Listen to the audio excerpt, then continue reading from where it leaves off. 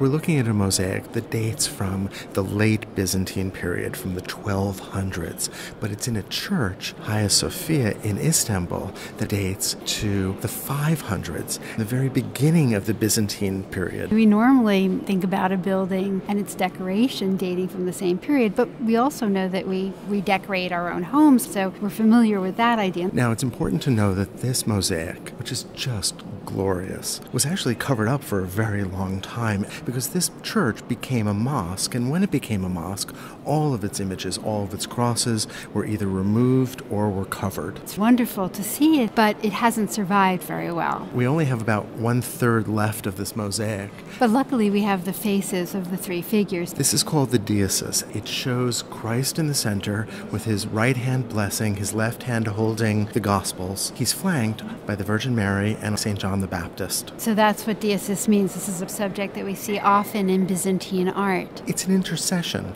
That is, both of these figures are coming to Christ on behalf of mankind. It's really easy to see the appeal of this medium. Small pieces of glass, some with gold in them, some colored. These are tesserae, and what's fabulous about them is they're set in the wall at slightly different angles, so they all catch the light in different ways. The artist has created a pattern in the background of that gold that also catches the light. Now, this is a massive mosaic. These figures are much larger than life, and it's also fairly high off the ground, so they really do stand above us, and that gold ground reminds us that this is a heavenly space. This is not an earthly space. So they are distant from us, but they're also proximate. We feel as if there is an emotional connection. There's an abstraction to the background. We see no landscape, we see no architectural setting, and yet the face is carefully modeled, especially of Christ.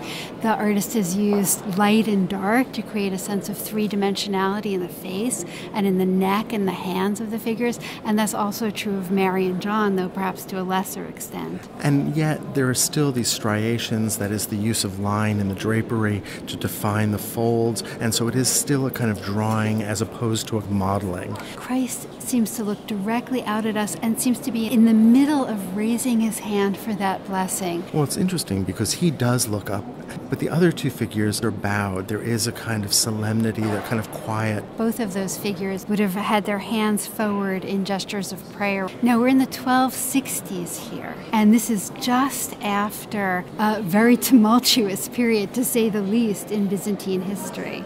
Well, this church, which is the heart of the Eastern Orthodox tradition, had been controlled briefly by the Latins, that is, by the Roman Catholics, the Western Church. In 1204, during the Fourth Crusade, as the Crusaders were heading toward Jerusalem, they stopped and instead sacked the very wealthy city of Constantinople. It was a terrible event, and there was tremendous violence and really long-term scarring. Some historians look at that moment, the Fourth Crusade, as the moment of the long downward spiral of Constantinople.